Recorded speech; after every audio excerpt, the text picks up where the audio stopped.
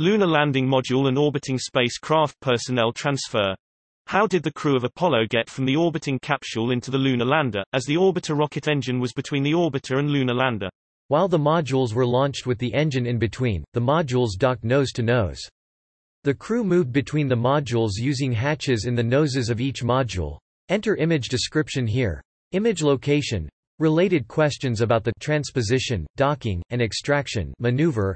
https://space.stackexchange.com/q/3995/6944 https://space.stackexchange.com/q/21994/6944 https://space.stackexchange.com/q/33313/6944